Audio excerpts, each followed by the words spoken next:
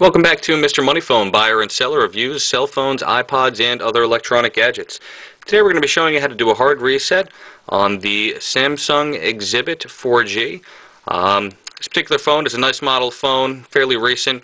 If you ever have an upgrade or decided to get rid of this phone, first go ahead and visit MrMoneyphone.com. We'll pay you top dollar for this and other model cell phones. Secondly, you're going to want to remove any personal information on your phone. You don't want that info getting into someone else's hands. That includes your photos, phone numbers, emails, videos, etc. So what we're going to do here is an external hard reset. So while the phone is powered off, we're going to go ahead using a series of buttons, remove all the information from the phone. And the first step, again, just power down the phone.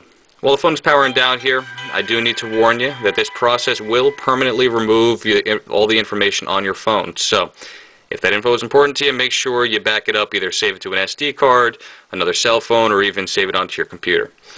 Okay, now you'll see I have the back cover already removed here. We're just going to go ahead and for a few seconds remove the battery for 2 to 3 seconds, and then you're going to put the battery back in. And when you do that, that helps with the loading of the system recovery. Now the buttons we're going to be using here, you'll see on the left hand side of the phone the volume rocker, and on the right side of the phone the power button. Okay, we're going to be holding both the volume up and the volume down button at the same time, and while you're holding those two buttons, then go ahead and press and hold the power button. And while you're holding this, it should take a few seconds, and you should be brought to an Android menu that looks like this. Now don't let go of those buttons until you get to this menu here.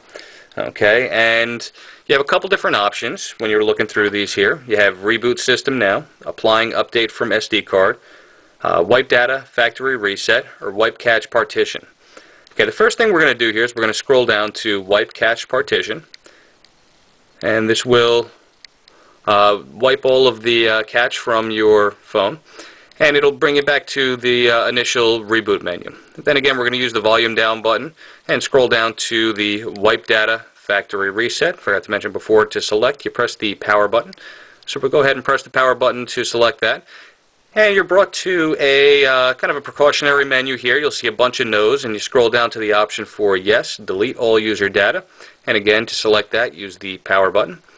And you'll see that load, and you'll see down the bottom the text where it deleted all the information on your phone. And again, you're brought back to the original menu, and here's where you could just go ahead and reboot the system now by pressing the power button.